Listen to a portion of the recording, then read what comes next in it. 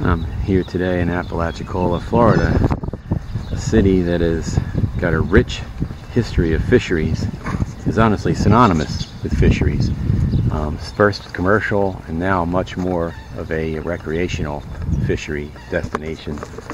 But the history here is quite interesting, and we're going to talk about it today in a little more detail about what can happen when upstream water users affect your area of the world and the courts deem them to be more important than you. And the complexity of fisheries never cease to amaze me. We like to think it's very simple.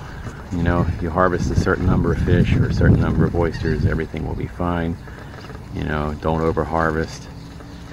You know, take care of your water quality, which hasn't always been the case, even here, I would imagine. But in this case, these boats are sitting idle because of decisions made hundreds of miles upstream and affirmed in the courts.